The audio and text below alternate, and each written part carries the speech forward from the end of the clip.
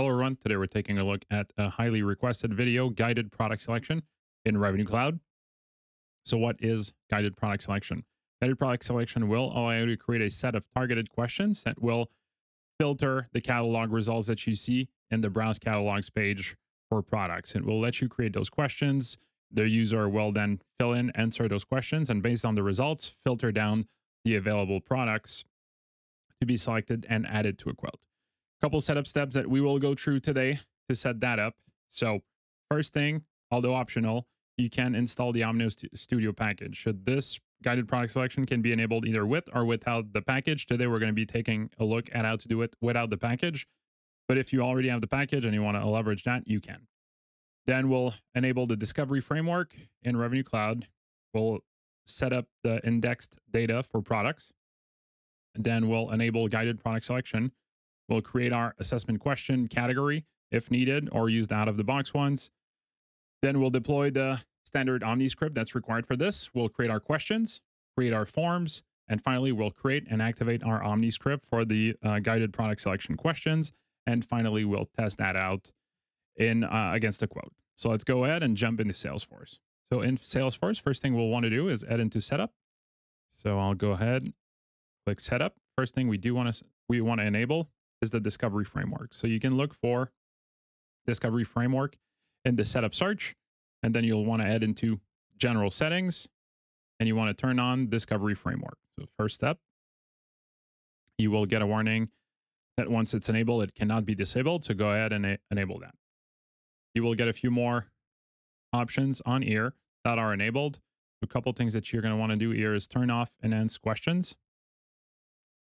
Go ahead and disable, and then turn on import or export. Again, enable that. There we go. Next, you're going to go into product discovery setting, still in setup. So search for product discovery settings. In product discovery settings, you can scroll down. A couple things we're going to need to do at this point. So before we can turn on guided product selection, we need to turn on the use of index data for product listing and search. So first thing, if you have product field search enabled, you're going to want to disable that.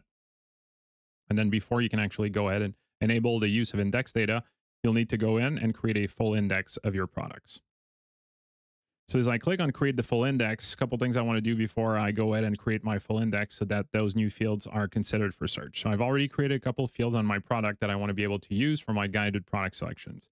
So you're going to want to use on the index page, go to the Manage Fields and Attributes tab, and you're going to want to edit the Manage Field and Attributes to select the additional products that you want to consider for guided product selection. So the fields that I do want to use, and you can see by field type, I want to use custom fields for this. So I've got use case. I want to set to searchable and filterable. I have requires clean room rating, so I'll set to filterable as well. I have payload capacity. I'll set to searchable. And finally, I have deployment environment that I'll set to both filterable and searchable. And I'll hit next. You can define the order that those fields are going to appear for filtering. If required, I'll leave those as is, and I'll hit save. Now that this is done, I can go back to my indexes tab on the index page, and I'll go ahead and create the full index. If you've already created the full index, want to make sure that you're going to do a full index rebuild once you've modified those managed fields and attribute, or you run the risk that this is not going to run as expected when you get to running the guided product selection. Now, this will take a couple of minutes to run depending on catalog size, so we'll leave it as that, and once the status is complete, we can keep going in our setup of guided product selections. While this is running, a couple other steps that we can take care of instead of waiting. So we'll go back to Setup, and in Setup, you'll go into the Object Manager, and you want to go into the Assessment Questions object. On the assessment question, as you're creating those, there is a field called Category that you can leverage for this. You will have access to a couple out-of-the-box categories in there, demographic and financial.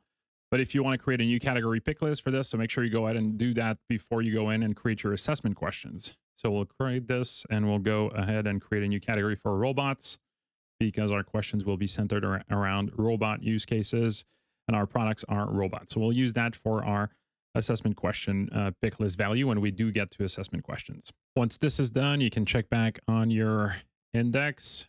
In my scenario now, the index rebuild has been completed, so we can keep going with setup. So we'll head back into setup. We'll go to the home page of setup. We will look for product discovery settings. In product discovery settings, you should now be able to both turn on use index data for product listing and search now that you have your index built. And now we can also go ahead and turn on guided product selection. Now that this is done, we'll again go back to our setup menu, look for discovery framework, and head into general settings. You will now have a new option available within general settings called sample templates. You want to go ahead and enable sample templates, confirm that you do want to enable. And now we're going to want to deploy the sample template for a discovery framework. So you'll hit the link that's now available within that section, discovery framework sample template page. And you should see a template called guided product selection. You want to go ahead and hit deploy for this one. Confirm that you want to go ahead and deploy. Again, deployment will take a minute or two to run. And once it's fully deployed, you can hit refresh. Deployment status is complete. And we can keep going with our setup of guided product selection. Now that this template is deployed, you should have access to a new Omniscript in your environment. So hit the standard menu, not the setup menu. Look for Omniscripts.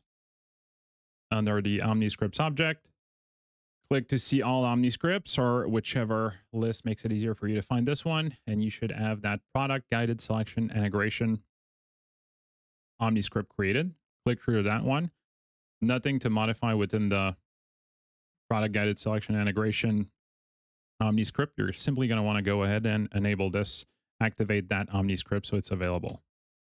So I'll go ahead and hit activate. Our Omniscript is now active. Nothing else to change on this one. Now at this point, you will want to add back into the product catalog management app of your Salesforce environment. And we're going to start to build questions for our guided product selection setup. So we'll be creating questions that are going to answer questions. So we'll be creating questions that will return answers that match the different fields that we said we had set up on our object earlier. So we'll click into assessment questions and you want to go ahead and start to create new questions. So we'll create a new question. So we have 4 questions that we want to set up in our guided product selection. The first one is going to be for our use case. So you can give a name to your assessment question, set the developer name as well, call it use case. Data type in this one will be select. Category, again, we've created categories earlier, so you can go ahead and select your new category or whichever category you want to use for this one, and you can hit save on your assessment question. Now, for every question, you're going to create a header assessment question, and you'll create child and assessment question version, so you can create multiple versions of your questions. We'll go ahead and create ours for the use case. So again, this is going to be our use case, and then what's the actual question text that you want to ask for that in the guided product selection page. So we'll ask, what is the use case for this product or for this robot rather? Then you can add the description if you want. You can add an help text that's going to show to your users. We can set it to active, and then you can add the response values that should match your pick list for your object. So I'll go ahead and grab the pick list values are available for that field on my product record. Logistics, assembly, welding, and inspection. Go ahead and hit save. So that's now my assessment question version. So we'll go back to our home page and we'll go through this, create all our assessment questions. So again, I'll hit new. We'll create one now for whether it requires clean room rating or not. Use that for a dev name as well, but no spaces. You can use underscores. Data type for this one will be a checkbox. It's simply a true false. Category will add into robots as well.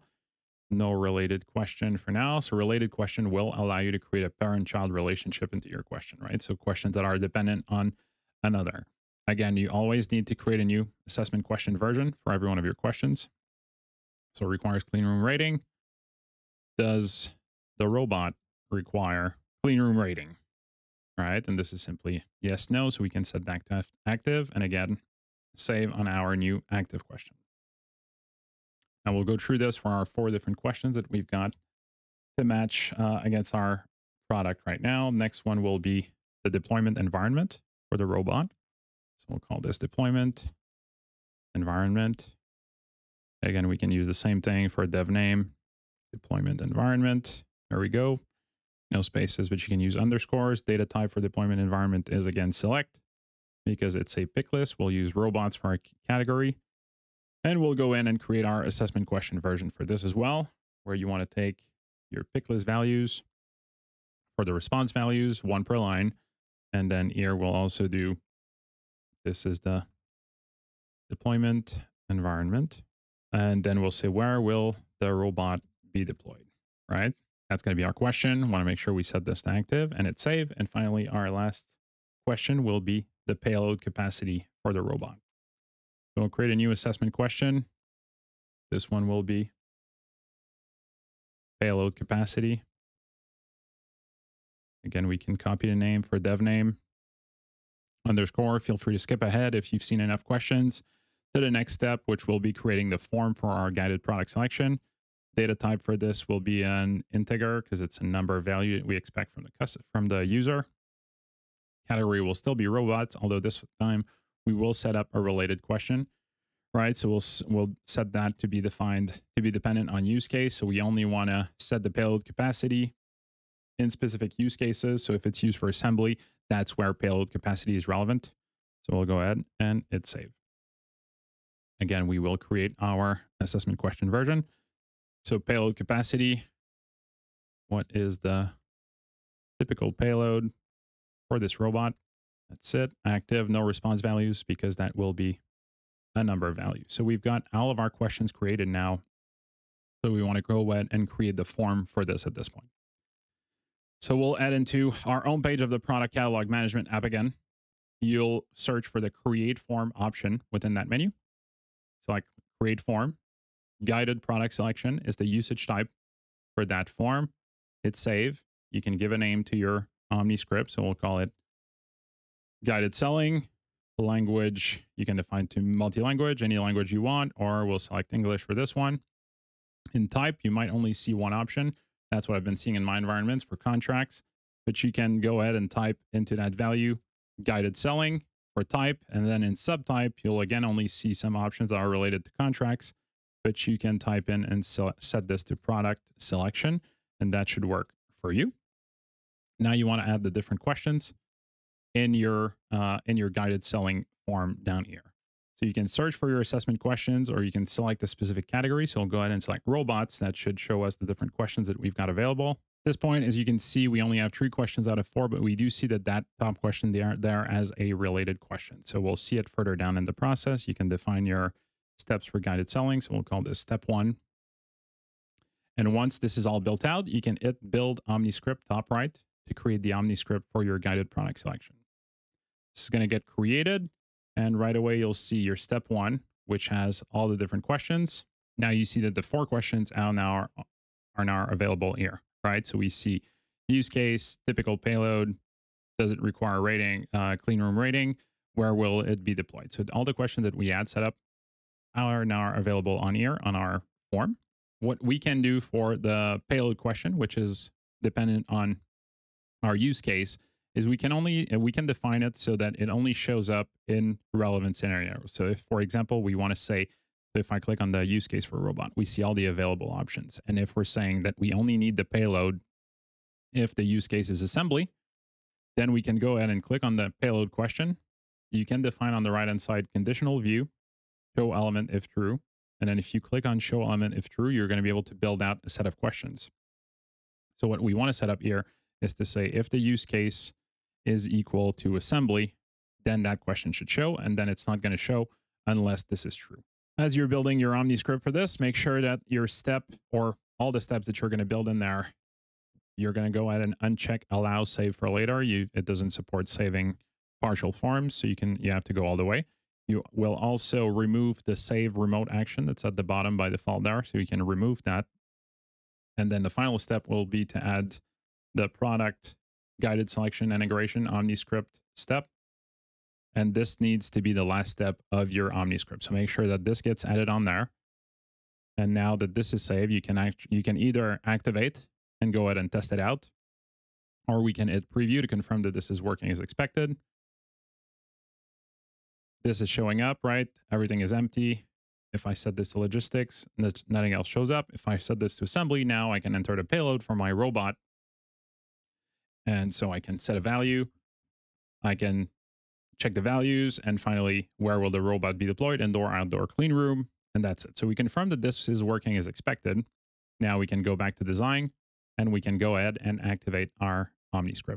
Now that your OmniScript is active, this is ready to be tested against a quote in your environment. So you can move out of your OmniScript page, go back to any of your Salesforce pages. We'll go in and create a quote. So we'll create a new quote to test that out. So fill in all the required fields that are required in your environment. We'll call this guided selection demo. We'll define a quote for this as well. Define an account rather on our quote, currency, legal entities as required, right? And finally, you can hit save on your quote and it's created. We will be able to test this once we go into the browse catalogs, right? So on your quote, top right, you're going to want to go into browse catalogs, select your price book if a price book needs to be selected on your quote. Now, by default, we're going to see all the products that are currently qualified. But one thing that you will now see on your catalog page now that the guided product selection is enabled is top right, you should be able to see the guide me option there. Now, that option can be either shown or hidden on your browse catalog page. So you do control that if you have a custom flow for your browse catalog.